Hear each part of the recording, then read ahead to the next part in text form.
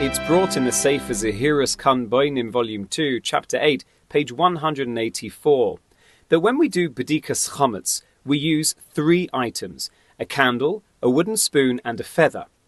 When we burn the chametz, we burn the wooden spoon and the feather, since they touch the chametz.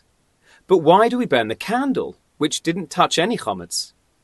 Harav Baruch Halevi Epstein, Zecher Tzadik Livracha, who lived from 1860 to 1942, author of Sefer Torah Tamima and Sefer Makor Baruch, and Rav Yehuda Aryeh Leib Alta, Schusa Yagein Aleinu, who lived from 1847 to 1905, the second Gera Rebbe, known as the SFAS EMES, explain that since the whole purpose of the candle is to help find the chametz, which represents sin and imperfections, it also deserves to be burned.